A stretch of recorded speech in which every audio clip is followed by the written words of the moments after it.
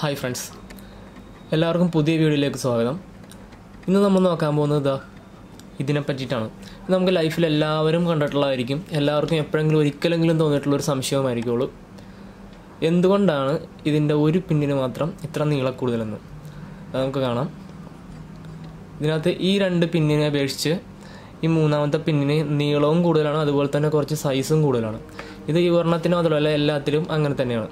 ഇതാ കാണാം. ഇത് എന്താണെന്നുള്ളതാണ് നമ്മൾ ഇന്ന് ഈ വീഡിയോയിലൂടെ നോക്കുന്നത്. അപ്പോൾ എല്ലാവർക്കും വീഡിയോയിലേക്ക് സ്വാഗതം. ആദ്യം നമുക്ക് ഈ മൂന്ന് പിന്നും എന്താണെന്നുള്ളതൊന്ന് പരിചയപ്പെടാം. എല്ലാവർക്കും അറിയാവുന്ന കാര്യമായിരിക്കുള്ളൂ, എന്നാലും ജസ്റ്റ് ഒന്ന് ഇതിൽ എൽ ലൈനാണ്, അതായത് നമ്മളുടെ ഫേസ്, ന്യൂട്രൽ, ഇതെന്ന് പറയുന്നത് എർത്താണ്. ഏതൊരു ഡിവൈസും വർക്ക് ചെയ്യണമെന്നുണ്ടെങ്കിൽ നമുക്കറിയാം ഒരു ഫേസും ന്യൂട്രലും അത്യാവശ്യമാണ്. അതുപോലെ തന്നെ എർത്ത് എന്ന് പറയുന്നത് ഇതിൻ്റെ പ്രൊട്ടക്ഷന് വേണ്ടിയിട്ടാണ്, നമ്മൾ ഉപയോഗിക്കുന്ന ഡിവൈസിൻ്റെയും ഉപയോഗിക്കുന്ന ആളുടെയും പ്രൊട്ടക്ഷന് വേണ്ടിയിട്ടാണ് എർത്ത് കൊടുക്കുന്നത്.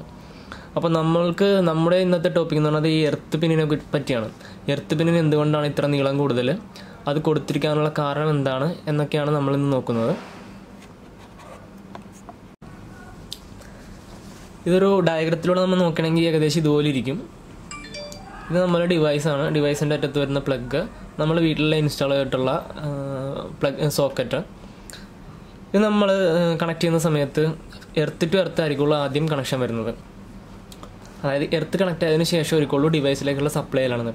അപ്പോൾ നമ്മളുടെ ഈ ഉപകരണത്തിൽ എന്തെങ്കിലും ലീക്കേജോ കാര്യങ്ങളോ ഉണ്ടെന്നുണ്ടെങ്കിൽ നമ്മളുടെ വീട്ടിൽ ELCB നമ്മൾ ഇൻസ്റ്റാൾ ചെയ്തിട്ടുള്ള ELCB ഈ എർത്ത് ലീക്കേജ് സെൻസ് ചെയ്തൊരു ട്രിപ്പായി കൊടുക്കുന്നതാണ്. അങ്ങനെ ട്രിപ്പ് ആകുമ്പോഴത്തേക്കും നമ്മളുടെ ഡിവൈസിനും അത് ഉപയോഗിക്കുന്ന ആൾക്കും ഉള്ള പ്രൊട്ടക്ഷനാണ്.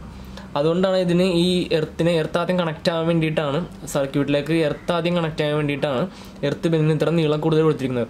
അതുപോലെ തന്നെ ഇത് തിരിച്ച് നമ്മൾ പുറത്തേക്ക് ഡിസ്കണക്ട് ചെയ്യുന്ന സമയത്തും സെയിം ആണ്. ആദ്യം ഫേസും ന്യൂട്രലും ഡിസ്കണക്റ്റ് ആവും, അതിന് ശേഷമായിരിക്കുള്ളൂ എർത്ത് ഡിസ്കണക്റ്റ് ആവുന്നത്. നമുക്കിത് പ്രാക്ടിക്കലായിട്ട് കൂടി ഒന്ന് നോക്കാവുന്നതാണ്. ഇതിപ്പോൾ നമ്മൾ കണക്ട് ചെയ്യുന്ന സമയത്ത് ആദ്യം എർത്ത് കണക്റ്റഡ് ആയിട്ടുണ്ട്, അതിനുശേഷം ഫേസും ന്യൂട്രലും കണക്റ്റ് ആവുന്നു. അതുപോലെ തിരിച്ച് ഡിസ്കണക്ട് ചെയ്യുന്ന സമയത്തും ആദ്യം ഫേസും ന്യൂട്രലും ഡിസ്കണക്റ്റ് ആവുന്നു, അതിനുശേഷമാണ് എർത്ത് ഡിസ്കണക്റ്റ് ആവുന്നത്. അതുകൊണ്ടാണ് എർത്ത് പിന്നിന് ഇത്രയും മറ്റ് രണ്ട് പിന്നിനെ അപേക്ഷിച്ച് കുറച്ചുകൂടി നീളക്കൂടുതൽ കൊടുത്തിരിക്കുന്നത്.